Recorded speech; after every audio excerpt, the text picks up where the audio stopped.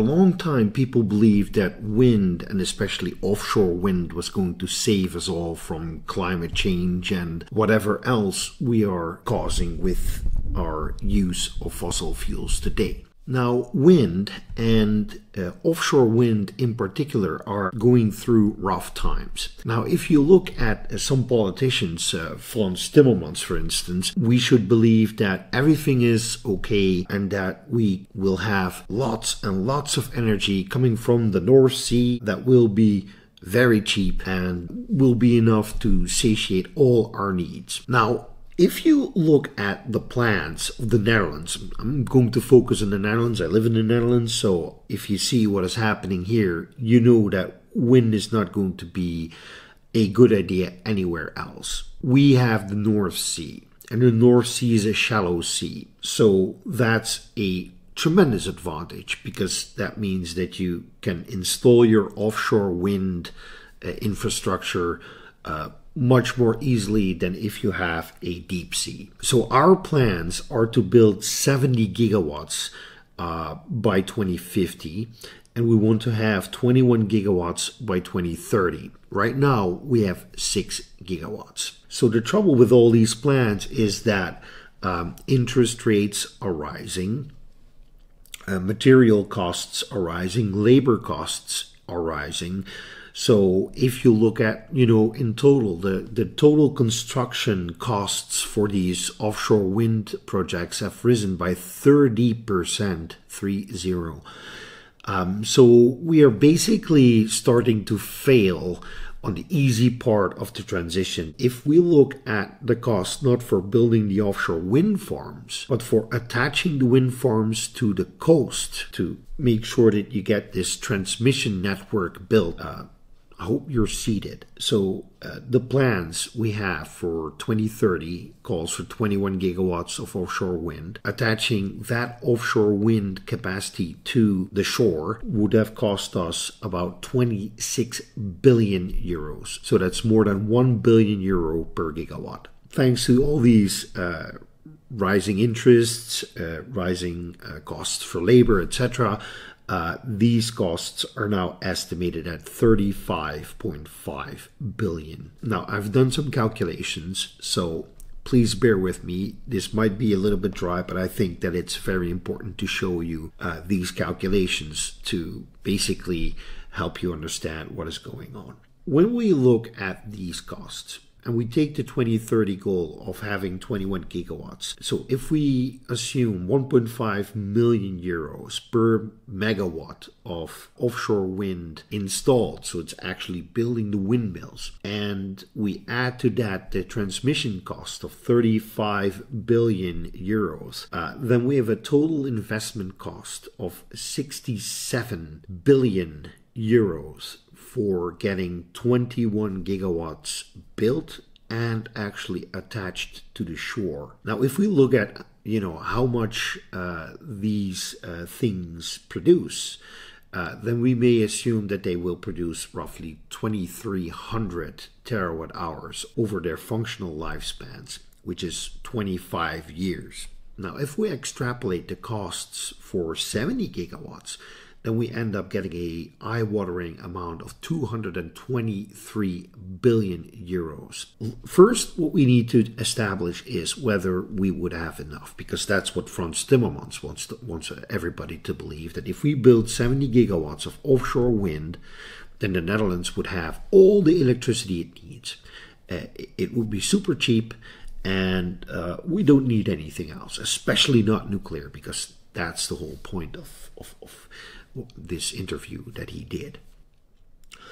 So the Dutch use about 3,000 petajoules per year. Now, if we would electrify all of that and we would, recalculate, instead of petajoules, we're going to use terawatt hours, those 3,000 petajoules per year would turn into 830 terawatt hours per year. These 70 gigawatts of windmills, if we assume a capacity factor of 50%, which means that half of the year they're actually producing their maximum rated power output, then they would produce roughly 300 terawatt hours per year. So we're already 530 terawatt hours per year short of our goal. Now, I do want to add this caveat here, because it's not certain that we can electrify everything. I'm even very doubtful whether we can electrify half of it. If we could do half of it, that would be amazing, but I don't think that we can. So we need loads and loads and loads more power and heat to wean us off fossil fuels in the end. Remember that I said that we would be paying 29 euros per megawatt hour for these 70 gigawatts of windmills, plus the cost for attaching those windmills. Suppose that we would stick that into nuclear. And I'm going to grant Timmermans that nuclear can be pretty expensive. So let's suppose that we can build a 1 gigawatt power plant for 5 billion euros. And we would put those 118 billion euros into these nuclear power plants. Then we could build 24 gigawatts. And these 24 gigawatts would produce about 70 terawatt hours less than these windmills would do, these 70 gigawatts of windmills. But if you look at the total output over the lifetime, when you consider this investment cost, and I'm going to be cheeky, I'm going to take 80 years instead of 60. Then the cost per megawatt hour for these plants would be 6 euros per megawatt hour. So that's almost 5 times cheaper than this offshore wind thing. Here's a final thing that I want to say about offshore wind, and then I will call it a day. One of the principal objections that I have has to do with security. So when you look at the Baltic Sea, what we've seen in the past 2 years has been unprecedented. We've seen Nord Stream 1 and 2 being blown up. Now there is a gas pipeline between Finland and Estonia that has been blown up, and Sweden has just had an undersea data cable damaged or cut. I don't exactly know what happened. So if we are going to industrialize the North Sea, we are going to put 70 gigawatts of offshore wind there. And we're not alone, by the way, because if you look at the plans of the UK, if you look at the plans of Denmark, if you look at the plans of Norway and Germany and even Belgium, then you see that they want to build 300 gigawatts of offshore wind. Just imagine the volume of cables that will be required to attach all of this stuff to the end user. And all of these cables will be lying on the seabed, basically waiting for a Russian submarine, or I don't know what kind of ship that they use, to start cutting cables. So the question is, what is wisdom, right? I mean, personally, if you would ask me, I would say, listen, let's just keep it at 21 gigawatts of offshore wind and call it a day. And let's see whether we still need that in 21 years, but also build 30 gigawatts of nuclear and some solar and some geothermal. If it makes people happy and they really want to, then by all means, let them do it. Now, I would be certain that if we would actually build 30 gigawatts of nuclear and we would have that up and running by, let's say, 2045, that before we would have all that built, we would actually decide to build 60 instead of 30. And that we would say, okay, we have this legacy, 21 gigawatt of offshore wind, and I mean, we're not going to use that anymore.